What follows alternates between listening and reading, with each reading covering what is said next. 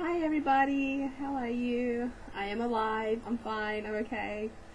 So I'm back and I thought I would do a re-intro for those of for new subbies and also for anyone who is watching me for the first time. And of course I will do a update. So first I'll start with an update. I don't know where to begin as it's been so long. It's been a few months now and I do apologise for that. It's been chaotic and hectic. I am now working part-time, got a part-time job, and I've also started up my business again from home where I am making children's clothes and I sell them online. So I've started that up again and that's doing really well, so that's great. So that's been keeping me really busy. And of course just usual day-to-day mummy things has been keeping me busy as well. So on to a TTC update. Basically it's been, as you know, for those who've been subscribed for a long time, it's been over 2 years TTCing now, and I wish I could say that I am pregnant and all that sort of good stuff, but sadly I'm not. I am still TTCing and still dealing with infertility and just constantly going back to the OB, and he's basically given up on me, which I think I mentioned last time, and just saying there's no hope unless I go through IVF. So I basically have a new OB who's one of the top specialists in my state, and I'm seeing him again on January. But until then I have one more Clomid cycle which I can try, which I'll be trying in the December cycle. I just finished my November cycle. It was actually 10 days early.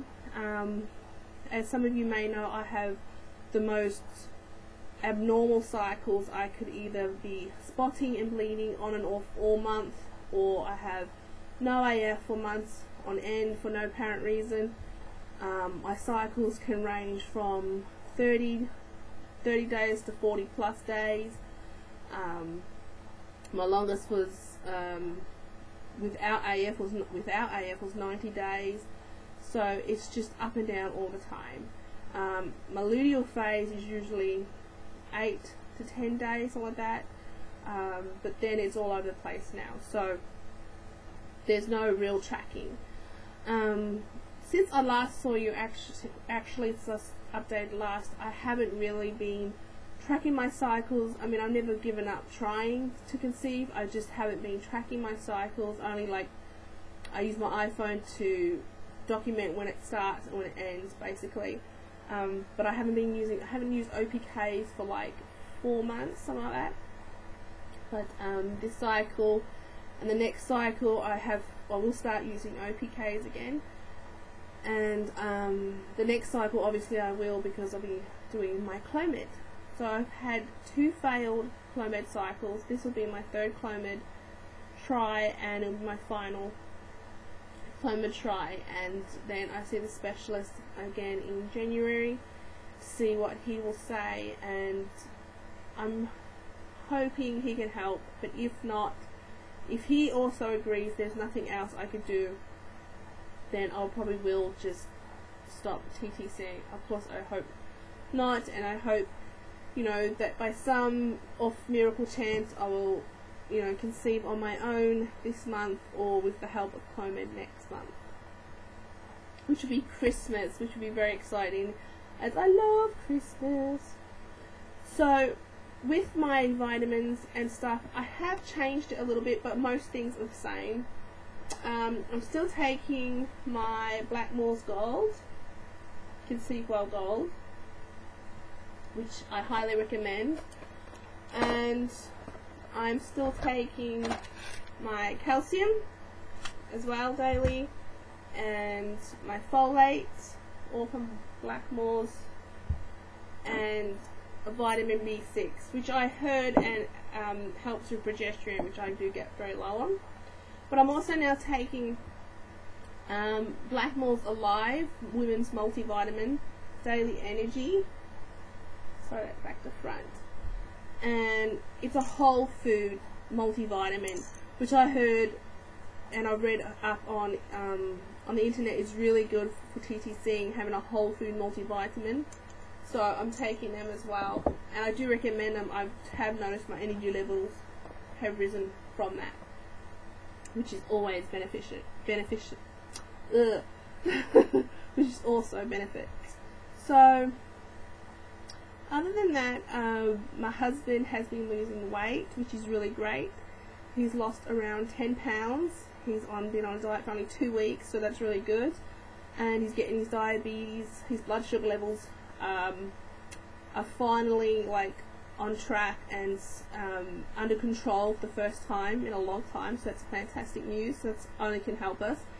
And I've only been on a diet for a week, and I've lost 5 pounds, roughly 5 pounds. So that's really good start. I'm hoping to lose as much weight as I can before I start the Clomid cycle, because obviously any weight loss between now and then can only help. So that's my goal. Now for like a quick re-intro for my new subscribers and also for anyone watching me for the first time. My name is Bev. I am married to my husband Jason. We are both 34. I'm in Australia, in Melbourne. I have 4 beautiful children, you might see in the background there. It's an old photo, but there. I've got twin boys, Liam and Jack, and my son Brendan, and my daughter Shayla. I have been dealing with infertility since 2010, when I had a miscarriage, roughly 9 weeks along. I had a little short story on my miscarriage. I found out surprisingly I was pregnant. We weren't trying at the time, but we were very excited and was grateful, and I was like over the moon that I was pregnant. And I had my first ultrasound at just after 4 weeks along. Obviously I didn't know how far along I was because we weren't trying, and I dated us about 4 weeks. And then I had another ultrasound at 6 weeks, and we could see the heartbeat like fluttering and that sort of stuff on the monitor and that sort of thing. But it was measuring quite small, so they told me to come back in about 2-3 weeks time, which I did when I was about 9 weeks along, and we found out there was no longer a heartbeat. That same week I had the ultrasound, I also had the miscarriage because I was spotting, which was what made me got alarmed. I went to the hospital and I had the ultrasound and all that sort of stuff.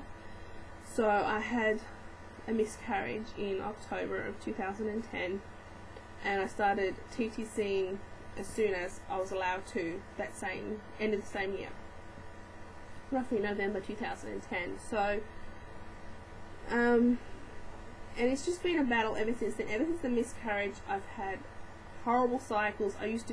My cycles used to be 30 days, between 30 to 32 days on the dot, and my luteal phase used to be 14 days until the miscarriage, and then it's just been up and down, and just hormonal imbalance and weight gain for no reason. I mean, I do yoga. I'm also now doing fertility yoga, which I highly recommend. It makes me feel fantastic. You know, even if you don't believe in that sort of thing, it makes me feel fantastic. So I do yoga, I do fertility yoga, I do lots of walking and exercise. I'm also running around after 4 children. I work part-time. I also do, sewing, my home business, all that sort of stuff. So I'm a very busy person, and I was gaining weight for no reason. I eat healthy, I eat plenty of salads, not many carbs, lots of fruit, lots of vegetables, protein, that sort of stuff. But yeah, I kept continuing to gain weight.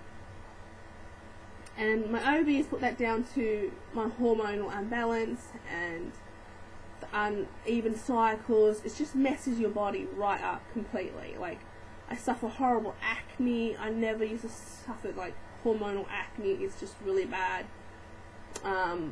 I just finished a cycle, and through this whole cycle I had cold sores and acne all around my jaw and my chin. Thankfully, and it's cleared up now that my cycle's finished. Like, even my naturopath, as soon as she saw me, she said, you've got a hormone imbalance because of my acne. It's just horrible. So anyone who suffers from hormonal imbalances and like really low progesterone and high estrogen, all that sort of stuff, you know, can relate to that. I've had countless blood tests and ultrasounds, and they all say I'm fine. Like, I just can't ovulate. I don't understand why, and they don't know why, but my ovulation has stopped. I don't release an egg. On both failed Clomid cycles, the blood tests that you have on cycle day 21 both come back that I didn't ovulate. So even at 50 mg, I didn't ovulate. At 100 mg, I didn't ovulate. This final Clomid cycle will be on 150 mg. So it's as high as you can get, or as high as they will give me. So please have your fingers crossed for me that it will work, or that, you know, I'm currently, you know, my cycle just finished. It went for 10 days. I'm not sure, I should have got my phone with me, but I'm not sure what cycle day I am. I'll put it down below what cycle day I am. But I am heading towards the usual time where you ovulate and all that good stuff that normal healthy women do. So fingers crossed, this weight loss and this healthy eating I've been doing this past few weeks, maybe even, you know, increase my chances to ovulate naturally. So, okay, sorry, my daughter's in the background. Sorry, what? I don't know, honey. I'll be there in a minute, okay? I don't wash it. Okay, in a minute. So, sorry. So, yeah, so let's fingers crossed that it will somehow magically make me ovulate on my own. I've read often, and also my naturopath says, even if you lose, you know, 4 pounds or 2 kilos if you're in Australia or whatever, that could even like make you ovulate.